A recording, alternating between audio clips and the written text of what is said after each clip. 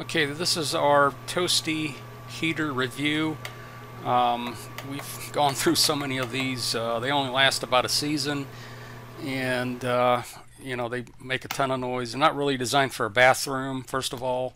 Very, very cheaply made. They rebrand them each year.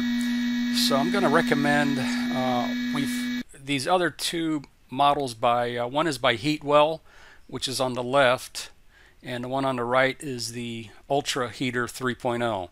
These we've had for about 3 years, a little longer than 3 years, and they work great. Like the one on the left is for like a small plug-in bathroom, room, or small space. The one on the right is for like a living room, so it's a little bit bigger sized unit. I think it goes up to like 800 watts, very energy efficient. They're like ceramic. Both of these are ceramic.